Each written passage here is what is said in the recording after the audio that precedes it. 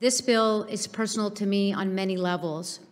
As the youngest of 11 kids, in a family that often struggled to make ends meet, I grew up in the shadow of heavy industrial facilities in the harbor area in South Los Angeles.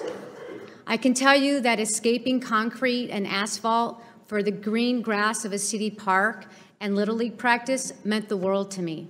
It was literally a breath of fresh air. Today, in that same neighborhood and others like it throughout our country, urban areas, underserved neighborhoods, and communities of color experience disproportionate levels of air and water pollution. They also have fewer green spaces to enjoy. A 2017 survey found that in Los Angeles County, 51% of residents live more than half a mile from a park, and the number of ball fields and playgrounds are well under the national average.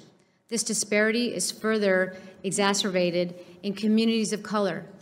While the average amount of parkland in the county survey was 3.3 acres of parkland per 1,000 residents, the city of Compton, for example, in my district, reported only 0.6 acres of parkland per 1,000 residents.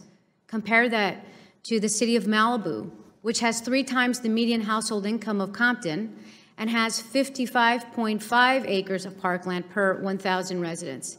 This is nearly 100 times more parkland. This vast difference in access to open spaces highlights the importance of dedicated federal park funding for urban communities. Every kid, no matter where they live and what their income level is, deserves to play on grass and to explore the natural world. Access to the outdoors can ignite the enthusiasm of young people for their community and their environment.